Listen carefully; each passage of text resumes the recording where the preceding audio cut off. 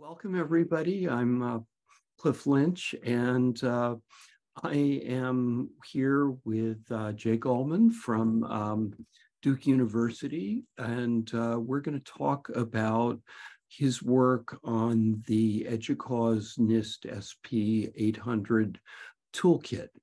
We're going to just do this as kind of a conversation for a change of pace. So thank you so much for being with us, Jay. And thank you also for your great work on this toolkit, which I think is going to be really helpful for a lot of institutions. Maybe to get started, you could just very briefly remind us what NIST Special Publication 800 covers and why it's important now for higher ed, and particularly why it's suddenly, showing up more in the context of research data management.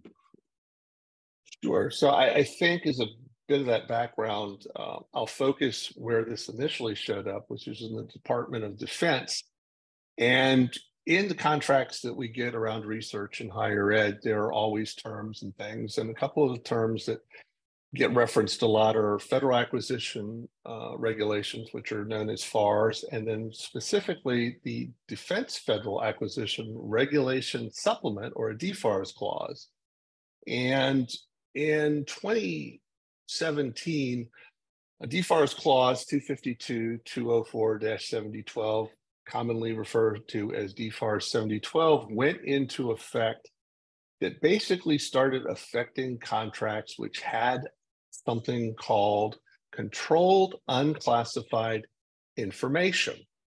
And controlled unclassified information itself was defined around 2010 and covers a broad range of unclassified information across the federal government, not just within the Department of Defense, but the Department of Defense looking to better secure their controlled unclassified information and do it in a uniform way rather than leaving it up to each granting agency within the department to specify what the terms were for securing the data. Said, let's get NIST to define a set of controls that we can then apply to securing this data.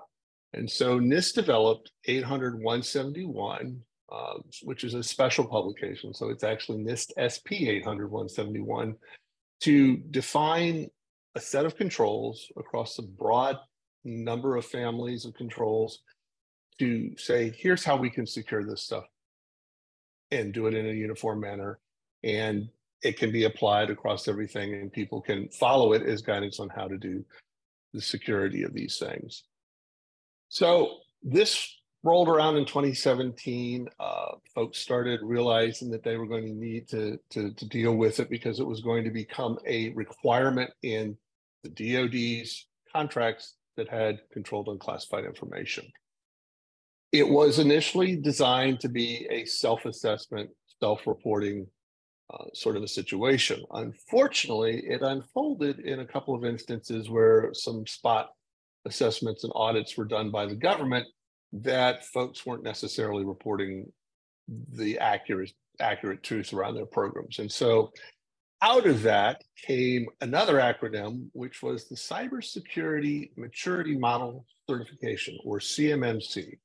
And the whole auspices of CMMC was that someone else would come into your environment and assess whether or not you had done the controls in 800-171 satisfactorily, and therefore could go ahead and do this research in a secure manner. So now we're having to prepare for this audit process.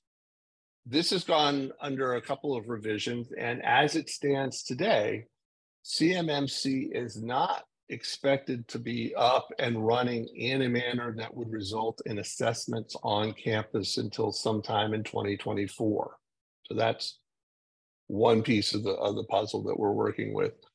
The other thing that comes out of this is that in December of 2020, there was an announcement from Federal Student Aid that they were going to have some things around the fact that they have CUI in the Federal Student Aid system, and that it has to be complied with and GLBA. And in the first paragraph of the letter that they put out in December of 2020, it basically said, we are committed to fully advancing and encouraging all post-secondary institutions to implement the NIST 800-171 controls.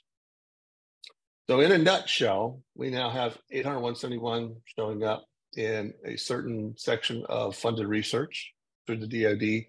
We've got a heads up from federal student aid that they're going to be looking at putting it around systems handling federal student aid on campus. That brings us down to where in the early part of first quarter of 2021, EDUCAUSE had enough questions about 800-171 to go ahead and create a community group whose entire focus was going to be on discussing 800-171 on campus and how to handle it. So that's kind of the background of where the group got started and what 800-171 is all about. That's really helpful as a refresher for how we landed here. And I gather there is discussion about having these same kinds of criteria potentially apply to data from other federal funders going forward. Right, and I think we'll touch on that in a little bit, because there are other things, as you note, that are coming up and have come up in the past couple of years that just kind of sneak their way into the discussion. Most of it, of course, through the government. So we started meeting as a group, and right today we have almost 600 members in that EDUCAUSE community group. So there's a lot of interest in what's going on in the space. And as we started meeting on a monthly basis, what we discovered was there's a broad range of what people were there for. Some of us had been dealing with this and looking at it for a while and starting to get our heads around it.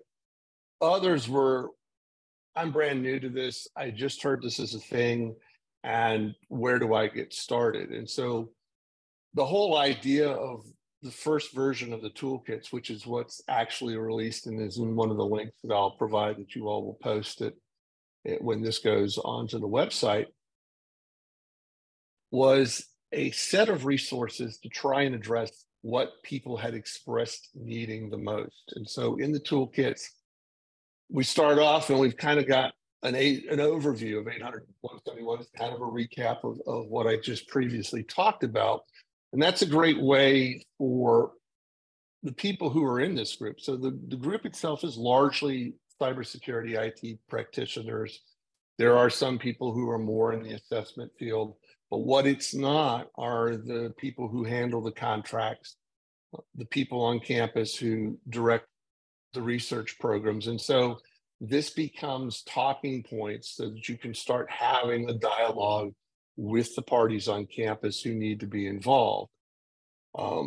There then was some efforts to look at evaluating individual controls and to develop some spreadsheets around that. A lot of this was, if some of us have already developed templates and tools that we're using, can we go through as a smaller working group and look at these and generalize these to the point where they can be used by a broader audience?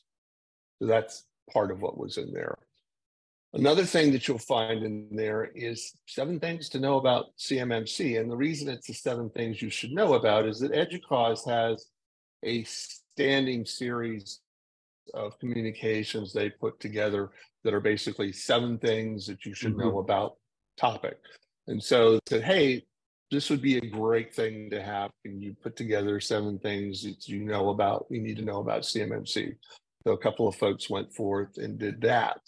I think the last major piece that's in that first release of the toolkit was a project phase planning. And this is where a bunch of us who've been involved in this started to evolve an understanding of there are certain things you have to do in specific order to kind of get the ball rolling. One of those efforts was a workshop that we had outside of EDUCAUSE that NSF had funded, where these ran through June of 2021 with a paper that was produced in July of 2021. And basically we said, here are 6 things that are important in getting this all put together. And we tried to look at it in terms of who had to be involved on campus. And one of the things that kind of came out of that was leadership and ownership of this initiative, be it 800-171 or other regulatory things that were coming in, needed to be owned in the appropriate place on campus. It had to be owned by people who could actually make decisions. And then you had to have people who understood what the finance needs were going to be to say whether or not you were going to be able to move forward. So what we were trying to do with some of that part of the toolkit was to hand these IT security people some information that was basically, here's what other universities who are a little bit further along in this process are doing. And this is the sort of thing that they have said, hey, this is how you can be successful in getting things started. So that was kind of what we had in mind with the first toolkit release. And that was actually released and made public on the EDUCAUSE website last fall. So we took a breather and we said, okay, that's very nice and very good. This gets us started. And I think, you know, the question is, okay, what next? So we bring ourselves into beginning of this year. And we said, okay, what are we going to do? What do you need next? And so we went into the large community group and said, what do you need? And there was a sense that more was needed around the system security plan itself. And so I'll explain a little bit about what that is so that we have an understanding. So we've got those 110 controls, and we've got requirements around each control.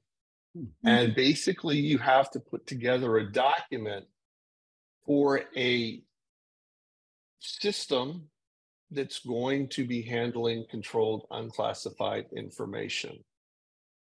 Now, if you look at what the government says about CUI, and I've got some links about that to the DoD, there's largely a concept, I think, that CUI was documents being passed around at the federal government level that had to be labeled with a cover sheet in a certain way. And you will see that that is pervasive in the training that they offer around CUI, the discussions that they have around CUI. They're thinking document-centric in a lot of the things that they've made available. The problem is that research is not document-centric. It is data-centric. It is often laboratory-based and not something you can do in an enclave. And so we're faced with, you know, system security plans for a number of types of environments. And so one of the efforts that we undertook with one of our colleague groups, so there's a regulated research community of practice group. This is funded by an NSF grant. And many of us that are in the EDUCAUSE community are also members of this regulated research community of practice group. And we were, you know, we're trying to come up with things and divide and conquer, you know, keep resources here, keep resources at EDUCAUSE. NSF provided funding to RCOP to do a workshop at EDUCAUSE's cybersecurity privacy professionals conference in May of this year. And so 60 of us from a number of universities got together for a one-day workshop before the conference started and sat down with a system security plan template to find a system for this particular exercise. And so in this case, we looked at a computer enclave. So protected enclave on a campus. And we had to make the decision, was it going to be on the campus? Would it be something you might do in the cloud? Because that's a possibility. We pulled it back and said, we'll do it on the campus and we'll deal with that. And we'll take a subset of the controls and divvy them up and work through what the group consensus is on how you might achieve those controls and how you might look at the best practices around that. So that's 42 out of 110 controls. Some of them we could eliminate because they didn't apply in that particular model, in an enclave model. Some of them we said, you know, these aren't security controls. And so there are controls in the 800-171 framework that deal with things like background checks, or they deal with training needs, and they're not specifically cybersecurity. So we set those aside, and then we said, you know, there's simply not going to be enough time to get to all of them, but we did at least come out with 42 controls that had a lot more insight and groupthink behind them, and that subsequently got published and is one of the links that we'll provide. And that kind of was not really version 2 of the toolkits, but some of those same people. But that was product that came out of a whole day of 60 people sitting in a room and having a lot of discussion. And so one of the things was, well, what next? What are you going to be doing next? And there was a lot of folks who said, well, we've done 42 of the controls. We'd like to go through and you know, find another 40. I think the challenge there is finding the format to do that, because you can't really get what you need in a Zoom meeting. And we don't feel that you can carve it up and say, well, you 6 people go work on this one, and you 6. It's time constraints. It's, you know, that sort of thing. So those are the challenges. I think one of the other challenges that we're facing is that we are now up against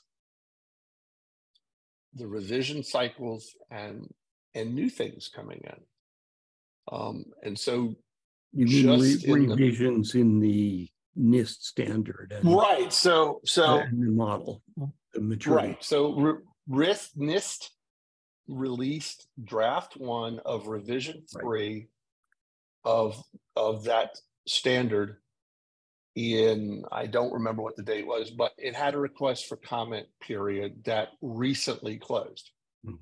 And so in the large EDUCAUSE group, we basically said, well, how many of you as individual universities think that you're going to be able to put forth the effort to make a response to the request for comment? And the general consensus was not many.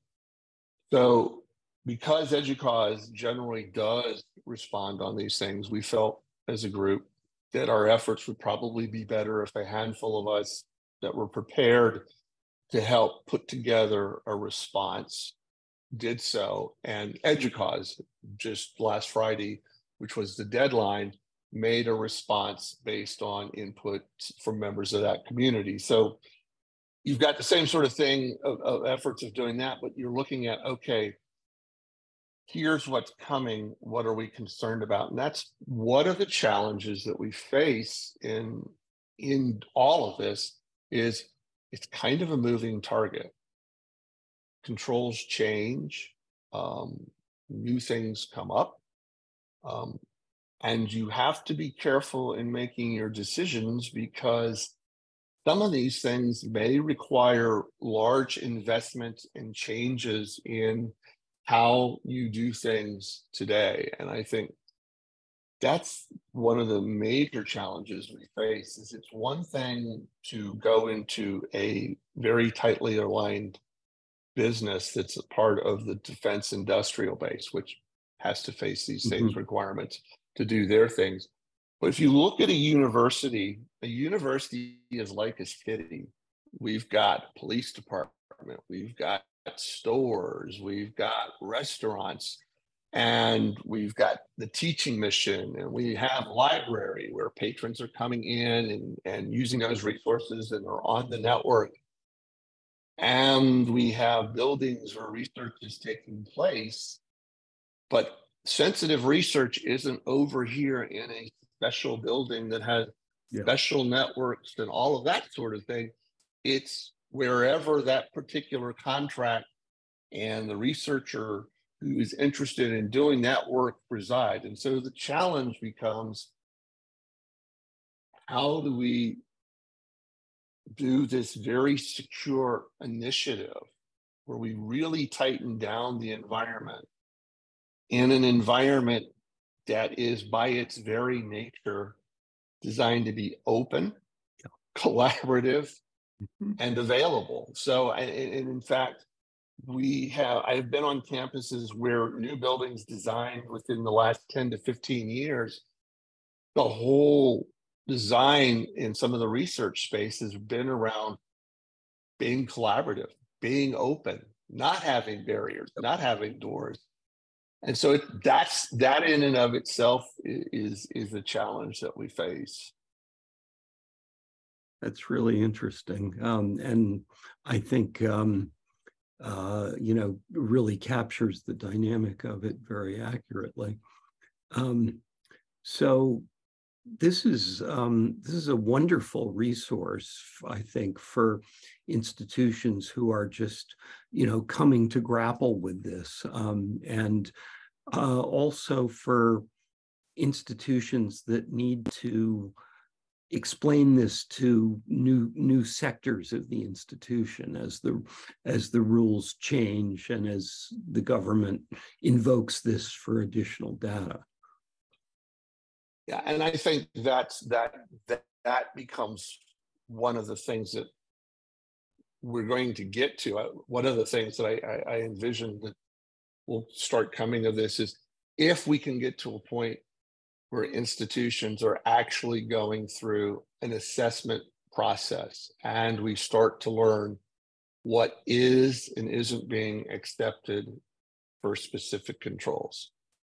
And people can say definitively, we did X and it satisfied this control, and we can then start curating that. So I think down the road, one of the things that I would see for the toolkits is a way to curate that information about what does work and what doesn't work and why it doesn't work, so that we can have a better way of bringing in that information, gathering it, and then putting it into a resource that others can access it.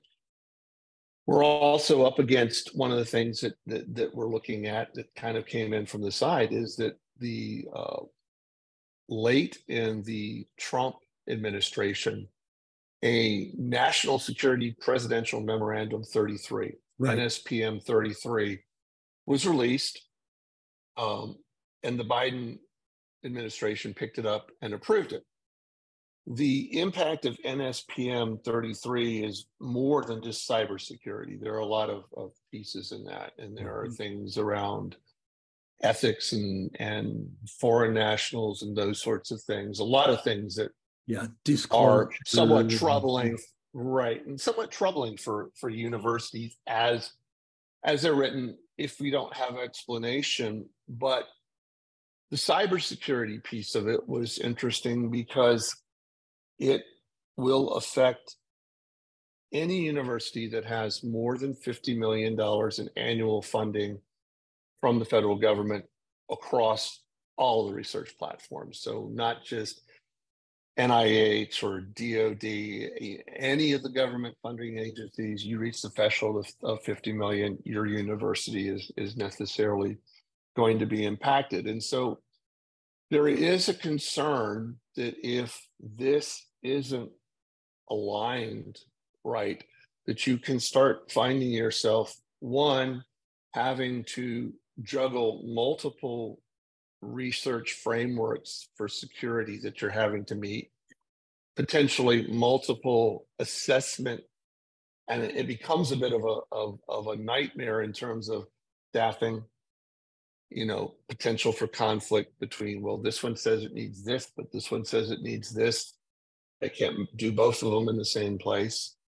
Going back to the business about it applies where that sensitive data is, and the government envisions that at some point, the way they want this model to work is, you are CMMC certified prior to being able to put in a request for a grant. Mhm. There is no way that any university is ever going to be able to say that as a whole, the entirety of the university is CMMC certified. Yeah. You wouldn't be able to function if that were the case.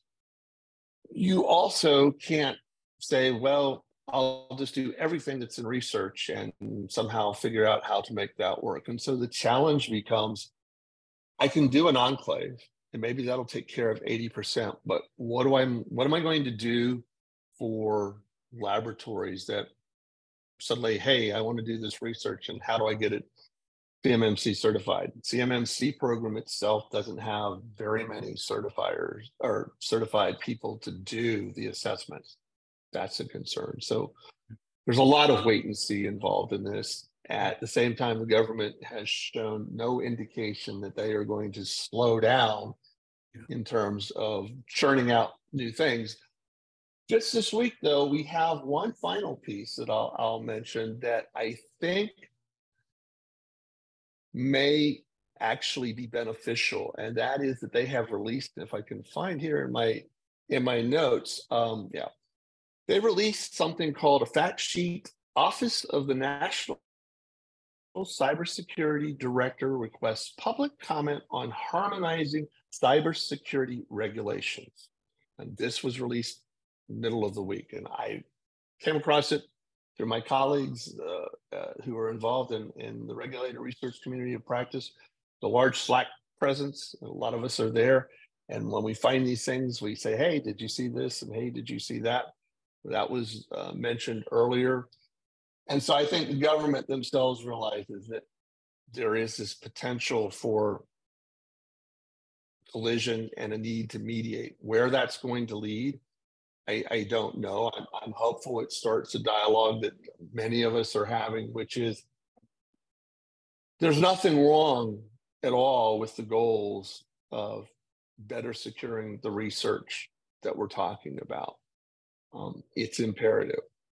But the question is, how do we go about it? And do we tailor the security around the actual research and the research environment to best fit it? Or do we take this long, lengthy checklist and say, we've checked all the boxes and that's security? And I think we're struggling. I think the struggle is to try and shift the thinking at the government level that there's probably a better way to do this and be a little bit more understanding that the research environment is a little bit different than moving paper documents around. That is a really, really helpful set of insights for understanding what's going on. Certainly, you see that thread of things that started with the national security memorandum, the 33, continuing on through a lot of the stuff coming out of the Office of Science and Technology policy about research integrity and about research data sharing, their directives to the various funding agencies. So that call for comments that you just mentioned does sound like it is opening up a very useful conversation. Yeah, it'll be interesting to see. Fortunately, that one's got a little bit, I think the deadline, if I remember from looking at this morning, I think the deadline for that one is September. I will have that link to that particular one in the thing so people can verify that, but that gives us a little bit more time, but not a lot of time. That's kind of been the way these things are. And with so many of them, it's difficult for universities to try and say, okay, we need to respond to this one, or we need to respond to this one. And so it's been a bit of a divide and conquer between EDUCAUSE, COGR, and some of the other larger entities that universities are involved with to try and make sure that the concerns are aired and gotten in front of the right folks. One last thing I'll mention that came up as an opportunity was that NIST themselves have been funded to generate some cybersecurity tools and offerings, training, that sort of thing, to the community, to the higher education community. And to that end, they offered us, we were able, between Regulated Research Community of Practice and EDUCAUSE, they gave a presentation and we said, hey, could you set up a discussion group for us to come in and have a dialogue? And so week before last, I think it was, they opened it up for an hour and a half, and we had a really good discussion with them and talked about what some of our concerns were, some of our needs were. I think it's really, it's very interesting, having been a community group lead for the 800-171 group.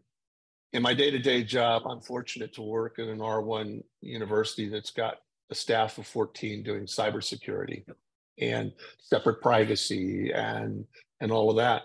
I've got peers in that 800-171 group at smaller colleges that are having to deal with some aspect of 800-171 that may have an IT security staff of 2 or 3. And so it's a challenge. And that's where we're trying to not only help these folks to the best that we can in terms of the awareness. And, you know, if you're a IT staff of 2, but your peers have 4 and 5, you know, that's something you can take back into leadership as a benchmark. That's another effort we're kind of looking at trying to do in there is, can we benchmark what others are doing so that you have something to take to leadership? Because they all want metrics, you know. Well, sure. Who's something else? So hopefully we can continue to work as a community. I think that's the key to this, is when we work together and divide and conquer, we're not all sitting around trying to invent some version of the wheel and hope that it rolls us forward. Okay. Well, thank you very much. I've kept you a long time on this, but this update, I think, an overview is very, very helpful. And we look forward to hearing about, future work as you continue on with this project. So thanks again. Thanks much for the opportunity, and we'll talk again in the future. We will. Take care. Bye. Bye.